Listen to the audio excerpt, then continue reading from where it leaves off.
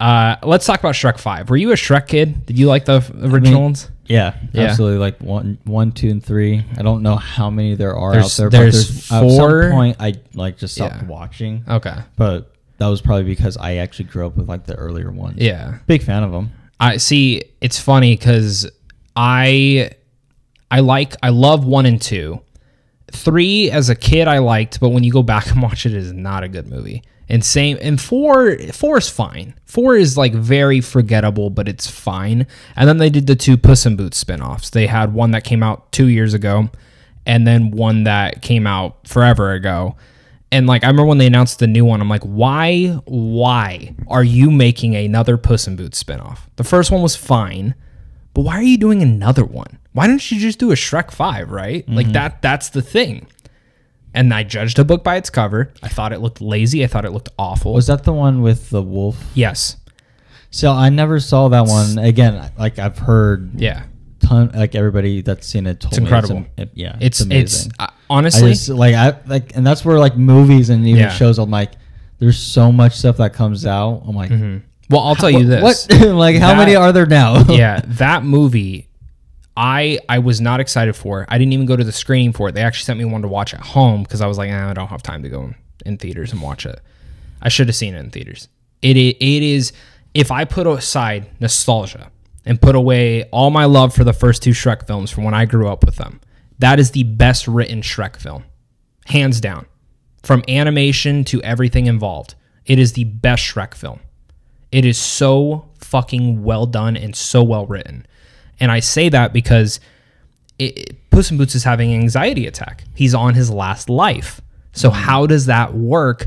And he's having to go on this whole adventure, and the animation is like jaw-dropping. I really hope Shrek 5 has the same animation style. I cannot recommend Puss in Boots' Last Wish enough. Like, that movie is so good. And the way it ends sets up perfectly for Shrek 5. Like, it didn't, if we never got a Shrek 5, it was fine, it's whatever. But now we're officially getting a Shrek 5, and I think that's very cool. It's going to make a fuck ton of money. It's going to make a fuck ton. Like, and you know what's even more wild? 2 weeks prior to this, Toy Story 5 comes out.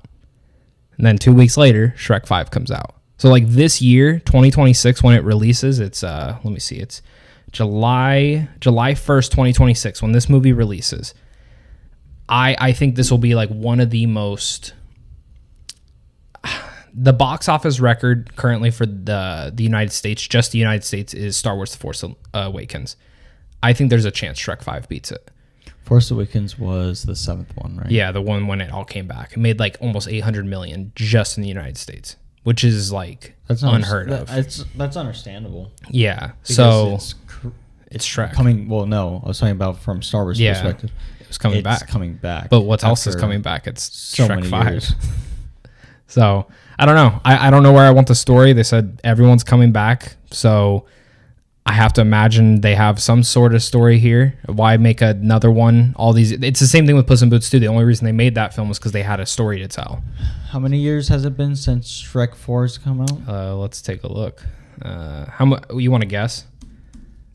7 years. So it's been 2010 with Shrek 4. So it's been what? It'll be 16 years. 2010? Yeah, 16 years since the last one, or 16 years. Yeah, will be the big difference. It's wild because the first one came out in 2001, then they made 2004 Shrek 2, 2007, 2010. So they had that nice 3-year gap between each film. Then nothing. So I don't know, man. I'm all for it. And then Puss in Boots came out in 2011. And then the new one came out in like 2 years ago. 2022. Yeah, 2022. Yeah, highly recommended though. It's great. I'm excited. I think Shrek 5 will be hopefully good. That's about it. Like, no one knows anything about the movie.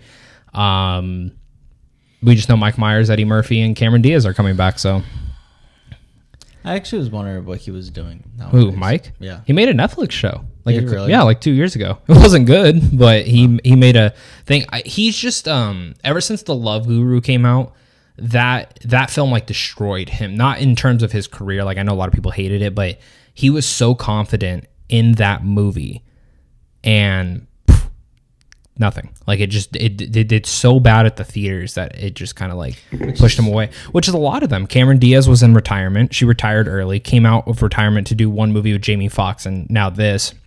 Eddie Murphy was like basically just a flat line in terms of his like anything he was doing. Then he did Dolomite, which was awesome. And then he starts coming back with all these movies like Coming to America, and now the new Beverly Hills Cop that came out like 2-3 weeks ago.